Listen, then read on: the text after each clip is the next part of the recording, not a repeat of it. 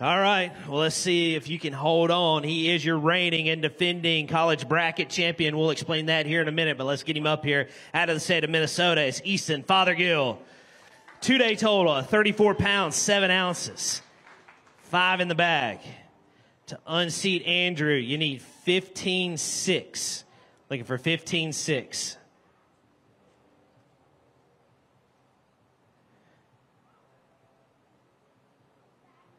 He's got it, 18 pounds and an ounce, and Easton Fothergill takes over the lead with a 3-day total of 52.8. And wait till you see this one bass, Eufaula, Oklahoma. If you're watching on live, you know what he's about to pull out of here. Look at that one.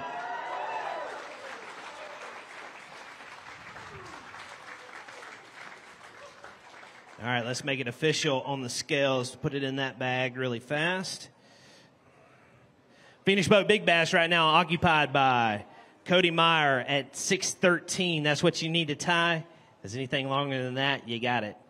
8 pounds, 12 ounces, 812 on that bass. That's new Phoenix Boat Big Bass leader. We are in the lead of this tournament, and it's been a special week.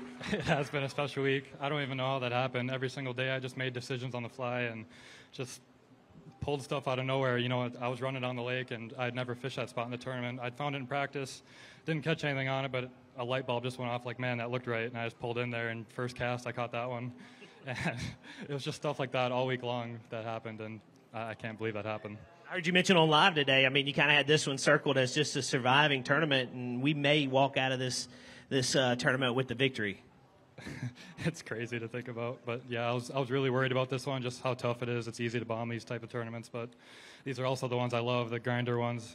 I think, you know, you got to be mentally strong, and I think that's where I strive. So I want to get in the head a little bit. You said that spot where you caught the 8-pounder, it just looked right. What made it look right? What were the keys this week that you started focusing in on?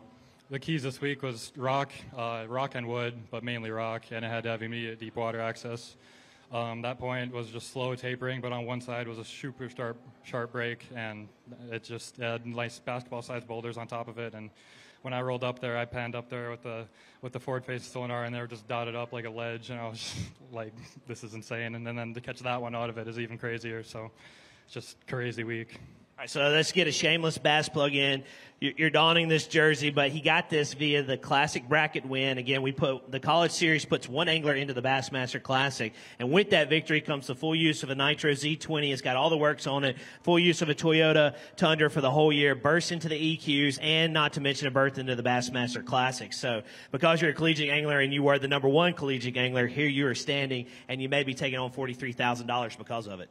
Yeah, I was talking about that with my cameraman on the way in. I would not be here if it wasn't for that tournament. It changed my life for sure. Financially, I would not be able to do this if it wasn't for that tournament. So just huge thank you to Bassmaster for providing that opportunity for us kids to compete. And yeah, I'm just so grateful. One other thing, if you don't know his story, they won the Team of the Year last year, he and his partner, and then they punched their ticket to the bracket. But then after that, you tell it much better than I do. I'll give the 30,000-foot view, but he had to have brain surgery and didn't even know if he was going to be able to fish in that bracket. We're able to get medically cleared after that, fish in that bracket, and here you are now. It's been a crazy ride since then. It's been a godsend for sure. Everything since that moment has felt so easy, at least in fishing, and it's just stuff like this has happened constantly from then on. So it's like God just grabbed my shoulders and said, I got you.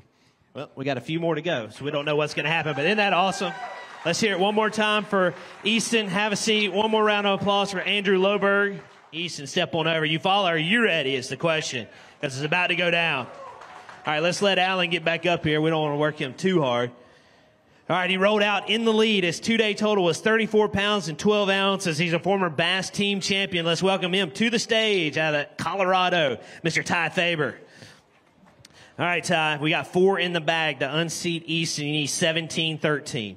If it's anything lighter than that, Easton Fothergill is headed to the Classic for 2 straight years. Again, 34-12 through your 2 days. Looking for 17-13.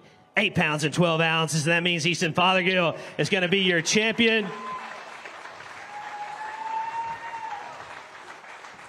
Ty, thank you. And let's get the hardware up here while it's going strong. This only happened twice. Trisha McCormick did it. He was a college bracket champion, went on to win the Hartwell Open that very next year, and now you have done that. You're going to be a bracket champion and then turn around the very next year and win an Open. To be in company with Tristan McCormick is definitely super cool to hear. I really look up to him, and yeah, that's I can't believe that. Well, here you go. I know that bracket is special, but this trophy's a little bit bigger. And Eufaula, Oklahoma. Let's get loud for your champion, representing all college anglers, and now leading the points in the Tackle Warehouse Bassmaster Elite Qualifier. Easton Fothergill is going to be your champion here at Lake Eufaula.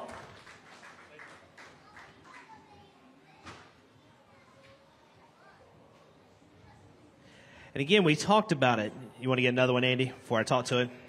Yep, let's get it over the head. Let's get the trophy hoist. Second and third don't go anywhere either. We've got trophies for you too. All right, Eufaula, let's hear for him one more time.